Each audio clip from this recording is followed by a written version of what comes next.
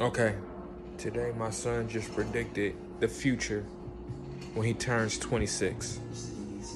The nigga's 8 right now and had the most realistic dream in the fucking world, bro. He said it's gonna be a meteor shower come over the planet. Then he said he was 26 when it happened, and he told how everybody died. Specifically, my son has never seen a meteor in his motherfucking life, G. And he explained that shit to the T. And he said I was dead. That's crazy, bro. So with that, y'all better get fucking ready.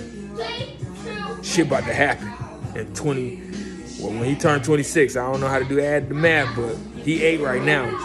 You do it. 19 years from now, 18 years from now, that shit about to happen. Get ready.